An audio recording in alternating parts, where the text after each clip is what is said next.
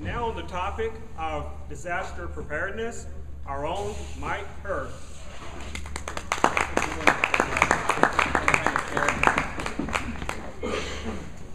I don't know how many people are coming, so I just made, I think, 7 or 8 copies, so if you could just kind of look through it and then pass it along to your neighbor.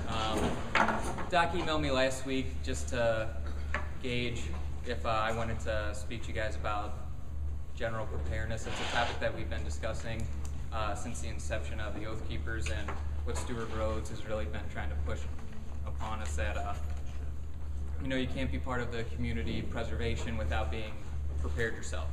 So there's a quote that Ben Franklin had that says, "By failing to prepare, you are preparing to fail." So in essence, you got to get yourself started, figure out which is important to you, and then there's a couple basic topics that we have actually discussed multiple times. We've had some experts in the room go through individually some of these topics.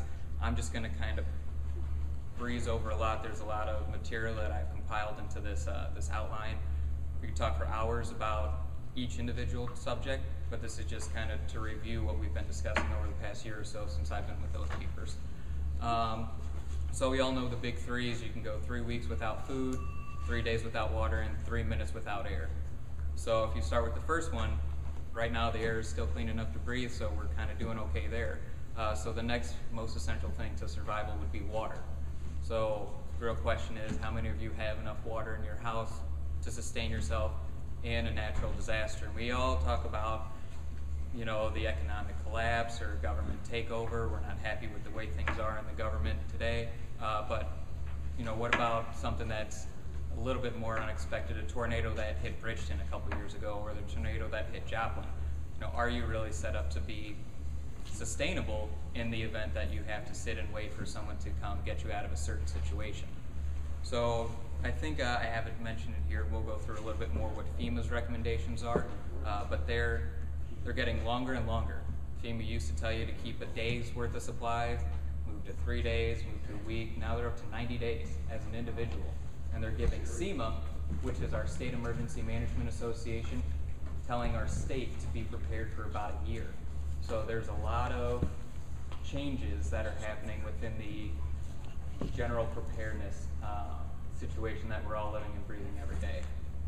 So from a water standpoint, as an individual, as a person, you need 1 gallon per day for general consumption and sanitation. So that's 1 gallon for yourself, for your wife, for your kids. So you have to figure out how many people are in your household and then start doing the math. How many gallons you need per day, per month, and per year. And the recommendation on every website or every book that I could find is a minimum of a year. So if you can figure out how to store water for a year, power to you, because that's a lot of damn water. Right. What I've gone through and figured out is more from a purification standpoint. The means to get yourself water, the means to purify water, is a little bit more sustainable than trying to store hundreds of thousands of gallons of water. If you live by a close body of water, or you have the ability to collect rainwater, you can purify the water, which it gets a little bit more into the topics of the different methods, which is all in the outline too, which I'm passing around. But bleach is a method, chlorine is a method, iodine is a method. There's a number of different methods that are out there for purification of water. You just have to find what is the best situation for you and your individual situation that you're going to be in post-disaster. And everything is going to be post-disaster in terminology, because that's the easiest way. If you're preparing for a disaster, you're 90% of the way there for preparing for everything else that we've been discussing. From the economy bottoms out, or if there's some type of martial law or unconstitutional orders given that we as the organization are trying to stand up against. One of the pretty large overlooked situation when you're preparing for a grid down scenario or a post-disaster scenario is sanitation. It's one of the very much overlooked scenarios because you don't really think about it. We have running water today. Water comes on the faucet. You're able to flush your waste, and it goes off, and you never see it. Well, if plumbing's down or the electricity is down that's running those pump systems, what are you going to do with all the waste from yourself, from your family? You know, how are you going to make sure that you have a clean environment? And there's a good saying, you know, you don't shit where you eat. Well, there's a lot of truth to that because of E. coli and other bacteria. You want to make sure that you have a sanitary environment where you're consuming your food, which, you know, that's going to be the next topic. But two things that really you want to make sure is before you consume anything, you keep your hands clean and you keep your face clean. Those are the two dirtiest areas that you're going to be in contact with when you're out. You're going to be doing a lot of physical activity. You don't have electricity, so you're going to be moving around a lot. You don't have the same things that you would normally use to clean the house. So you want to make sure where your sanitation, your lavatory is far enough away from where you're consuming, you know, your breakfast, lunch, and dinner, wherever you're enjoying your purified water. You just want to make sure that the areas are far enough away from each other that the two don't cross-contaminate each other. Moving into the food storage scenario, this is kind of, you know, the hardest, in my opinion, to figure out. Is, you know, collecting rainwater is one thing, growing a garden is one thing too, but it's a pretty large garden to sustain a family of 4 for 12 months, because then you have to figure out how to store the food that you're collecting from the garden because it's perishable items. So some of the questions that where do you begin? It's financially hard to do. So I threw in some inexpensive ways that I've just pretty much researched that could give you some type of satisfaction from calories and proteins and carbohydrates that at least could keep your body functioning. So there's two ways of looking at it. If you want to stay on the inexpensive side, go with rice, go with beans, go with pastas. You can go with something that's dry. You can store it, depending on how you want to store it. There's different methods of storage in here. Again, you have to figure out what works best for you, your home. I have a basement. Some people don't have a basement, so I have flexibility on storage.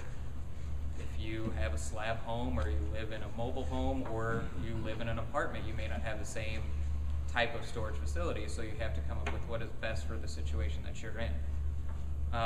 But when rice and beans are two of the key items, even from an experienced prepper, if you will, to somebody who's just getting into it, there's a chemical reaction between rice and beans when the two are cooked together. It creates the essential 9 amino acids. So when those two bodies are cooked together, it's a sustainable, it's called a complete protein. It's a fully sustainable meal that will give you the necessary carbohydrates and proteins that you need to keep functioning. It'll help your brain function so you're not misjudging certain things. Now again, I don't know about you, but I really don't want to be eating rice and beans 3 meals a day, 7 days a week. So you're going to have to start folding in other, fibrous content. You want some vegetable intake, you want some fruit intake to help give you that complete diet. Again, you're going to have to figure out what that solution is for yourself. If it's canned tomatoes, if it's dehydrated apricots, you're going to have to figure out what is the best situation that you're in. To store a lot of it, some of the research that I've done is for the dry products, the 5-gallon buckets, you can get food grade buckets, or you can get the $5 buckets from Home Depot with Mylar bags. Also serves as the same properties that you're storing roughly about 25 pounds of a dry product in those buckets, and they can sit out of the way, stackable storage. If you can't go wider, you go taller, so you're gonna have to figure out the dimensions of where your storage facility is to store whatever food you feel. Again, the recommendation for food storage is the same as water, recommended for 1 year. So you have your water set up for 1 year. Next thing that you're gonna need to determine is how are you gonna have food set up for 1 year to take care of yourself and your family. So I think I put the math on here.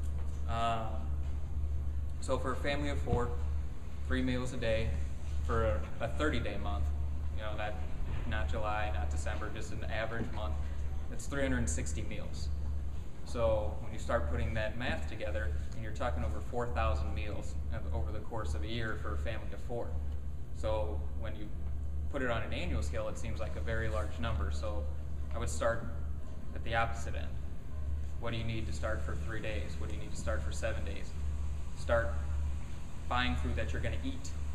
If you don't like corn, why would you buy 20 cases of corn for when the disaster hits? Because then not only are you not going to eat it, you probably will eat it, and then you're going to be really pissed that you're eating it.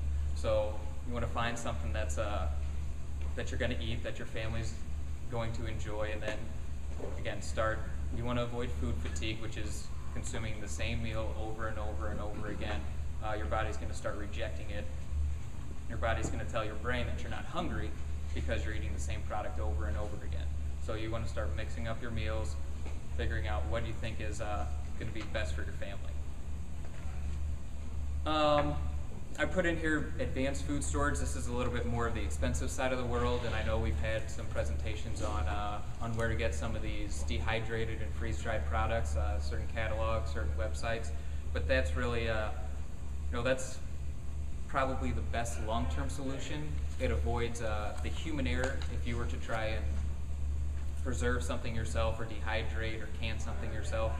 Typically the shelf lives when you're doing it yourself is anywhere from 1 year to 5 years if you're really good at it. If it's professionally done, which is, again, I called it advanced because it's really financially advanced because these products are expensive because of the shelf lives that they carry, and they're taking these products and they're flash freezing them to preserve a lot of the nutrients, which is something that as an individual it's much harder to do than when it's factory produced. MREs are also a good long-term storage. They're expensive as well. They are high protein, high carbohydrate, high calorie to keep your body functioning at a very accelerated rate. It's not something that I'd want to continue past maybe 7 days or so before your body will start to figure out that it is too much to handle, and it's going to do one of two things. It's going to stop your bowel movements, or it's going to hyper accelerate them. So they're a very good short-term solution. If you need something, again, tornado comes through and you need a couple meals until you know that the Red Cross is coming and they're going to be able to take care of everybody else, the MREs are a great solution. You'll be clear, you'll be alert, you'll be sustained. Outside of that window, though, it's one of those things where it's really your personal preference and how you choose to deal with it. Gardening, I also put in advanced because it's not as easy as just planting a couple seeds and you have a garden for a year. This is my 4th year doing a garden. Still learning new things every year. Time to plant, what not to plant next to each other, the amount of water, the hydration presentation that we did a couple weeks ago gave me some ideas on gravity-fed systems that I haven't tried before, so we'll try it this year, see if it does, produces a lot more fruits for me. Well, we'll see how it goes, but it's not a skill that you pick up overnight, and a lot of the blogs that I read are these survival gardens that come in a can, 1 acre crisis gardens. If you get that can and toss it in your storage and you never attempt to try it, chances are the first season or 2 seasons you're going to fail because you don't know the time of the year that you need to plant the seeds, how to cultivate the seeds, how to start them, how to sprout them, and then how to transfer them. There's a lot that goes into it versus just buying a can, setting it on your shelf, and a tornado comes through and let's say that we don't have any government assistance for a year. Chances are you're probably not going to get a very healthy crop if you're just busting those seeds up for the first time. So if you can, buy an extra one. I think they're like 28 bucks for one of those cans. Buy 2, practice. All I can say is just, it's all a trial and error. I look at it, we're an organization that embraces the Second Amendment. It's just like firearms. You wouldn't buy a gun, use it once, and then throw it in your storage and never look at it again. You train with it. You learn how to operate it. You learn how to handle malfunctions. You learn how to clean it. I don't think it should be any different for any of the other skills that you're trying to learn, whether it's food preservation, it's water storage, energy. I know we had a meeting on energy, figuring out what is best for your scenario. And then the next thing that I found on the post-disaster scenario would be medical supplies. very easy to run down to Walgreens and pick up some ibuprofen, pick up some Sudafed, allergy medicine. You know, while you're there, grab a couple extra boxes. Typically the medicine will last several years. And you have to be careful, you have to do your research on it. Don't use me as an expert. I don't have a PhD, not a pharmacist, but I do understand a little bit about how the dosage works on medication, to where even if it's past its expiration, you just need to figure out the correct dosage and the life cycle of that dosage, to where you could double up doses on expired medication to get a similar dose, because it just loses potency after time. And this is not the case for all medication, but for a lot of the over-the-counter medication, especially your painkillers, your allergy relief, one of the big killers in third world countries is diarrhea. Highly recommend looking into any anti-diarrhea medication. It'll be a matter of days if you get stuck with a case of diarrhea, but you will probably not make it. So they have inexpensive medication that's over the counter that lasts 24 to 36 months. It's something that you could keep in storage, and if you need to rotate it every couple of years, you can do so. It's luckily we live in a society that we're very fortunate that you can run down to the store and buy a lot of this medication today. But there's I did have a presentation that went along with this that showed what the store looks like today, what it looks like after Hurricane Katrina, after one of the snowstorms on the East Coast, how empty the stores become in a matter of 4 to 6 hours.